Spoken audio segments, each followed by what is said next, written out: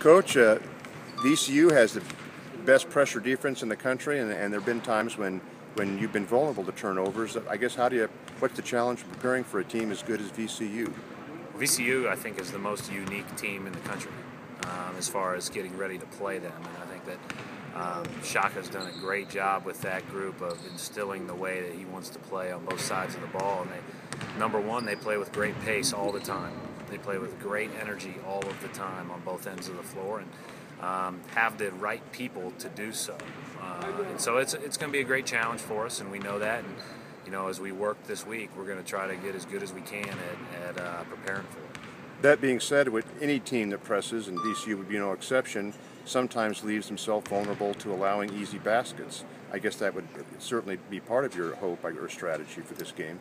Well, you definitely hope that. But at the same time, I think the biggest thing is to be as tough-minded as you can if things don't go your way.